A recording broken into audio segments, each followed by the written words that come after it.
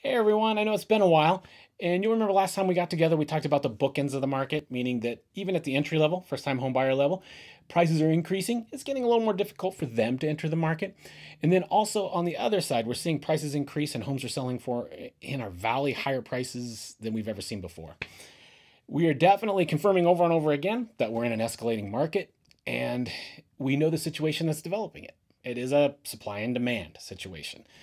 Simply, we just don't have the homes available to meet the demand of people who want homes. Question that follows that usually is, well, how do we change that? Because I think there's a good group of people that are tired of seeing these 20+% increases year over year in home values, unless you're a homeowner, and then you're pretty excited, right? However, what would it take to maybe dip that just a little bit so we're still having some healthy growth, but just not so extreme? There's only two ways to affect a supply and demand market. Either the demand has to drop or supply has to increase. And the demand dropping, well, we've seen in episodes that we've done before, that's not unlikely. There's just evidence after evidence that we're probably looking at some years to come of demand remaining the same, if not increasing. If it diminishes, probably not a whole lot. So supply, why aren't we increasing supply? Well, that's really not as easy as you would think. I mean, it might sound simple, but not easy. To increase the supply, we would either have to have a bunch of homes that already exist come on the market, which means there'd have to be some kind of mass movement out of Boise area, which not likely to happen. The other way would be new construction, meaning we got to build some new homes. Maybe that is a good question then. Why are we not building new homes? Well, there are several challenges there as well. For a builder or a developer, it really starts at the city and county level. That's where you get your permits and permissions to either develop a neighborhood, a subdivision, or build the house.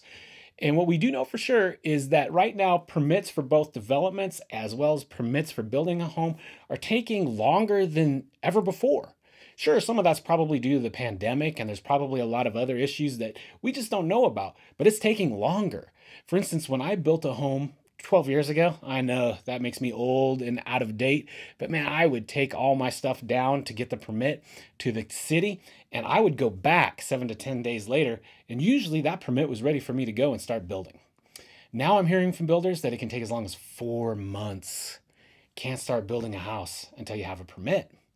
On the development level, we are coming out of a world pandemic, and there's no doubt that that's affected development, but this is the way it's affecting us the worst right now. The lots, this is the dirt parcels that builders were planning on right now to build homes for the summer and fall market. A lot of them aren't available. And in fact, they probably won't be available until the earliest being this fall or maybe even this time next year. So what that's led to is another level of trouble to increasing supply. There are a bunch of builders in the Boise area who aren't even building close to their capacity because there's nowhere to build. The third level, builders that are building, man, they're dealing with challenges that they've never seen before. Challenges that have to do with the cost of materials, the cost of labor, and the availability of materials. I mean, consider this. From August to now, lumber alone has increased by 40 to 45%. Some things have even doubled in price. An example, 4x8 sheets of 1/2 inch press board is what I'd call it because it's wood chips that has glue pressing it together. It's called sheeting when you're in the building industry. I remember 2 years ago, you or I could have went to Home Depot and bought that for probably about $9 to $12 a sheet. As of last Friday, it was $52 a sheet. One builder told me a story of pulling up to a house where his framers were framing, and the head framer comes over and hands him a revised invoice. Sorry, but the price has gone up $1,000 from the bid I gave you 17 days ago. These are crazy challenges. Will the light fixtures arrive on time? Because you wouldn't believe the amount of stuff that isn't arriving on time.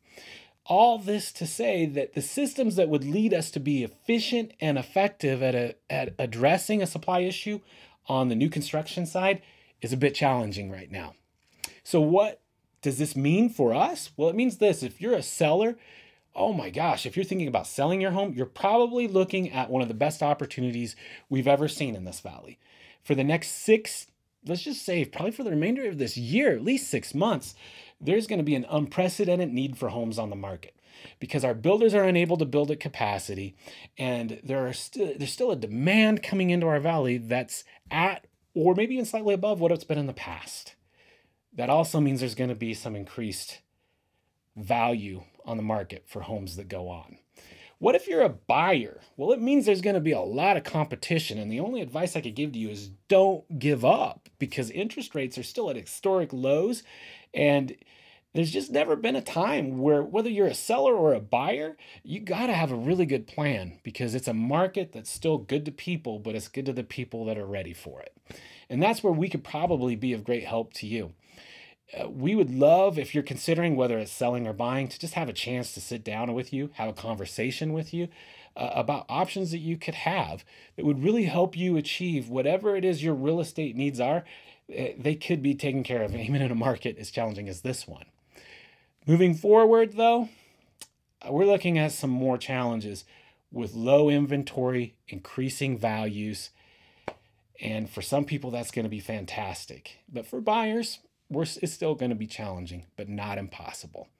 And if we can help, please contact us. We'd love to connect with you.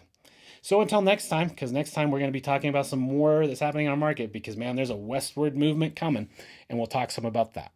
Until then, take care.